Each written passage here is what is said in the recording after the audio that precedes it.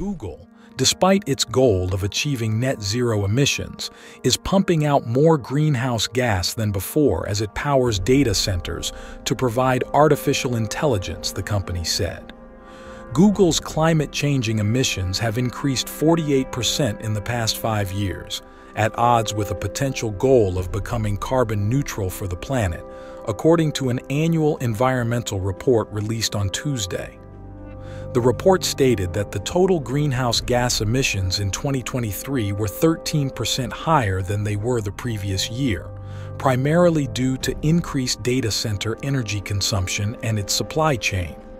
The increase was due to Google's increasing use of solar and wind energy.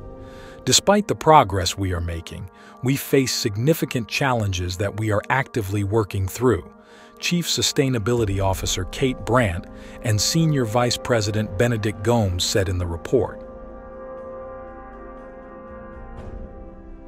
As we further integrate AI into our products, reducing emissions may be challenging due to increasing energy demands from the greater intensity of AI compute and the emissions associated with the expected increases in our technical infrastructure investment.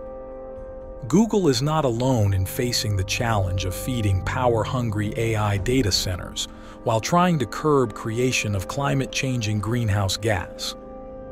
Microsoft stated in its recent sustainability report that its greenhouse gas emissions last year were up 29% from 2020 as it continues to invest in the infrastructure necessary to advance new technologies.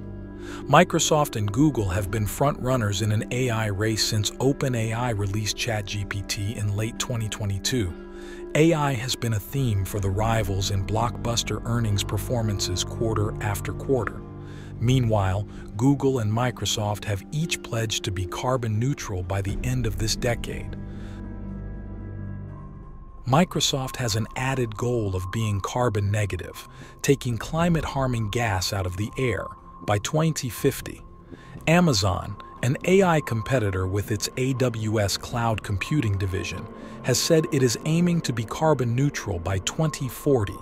Google stated in its report that a sustainable future requires system-level change, strong government policies, and new technologies. We're committed to collaboration and playing our part every step of the way.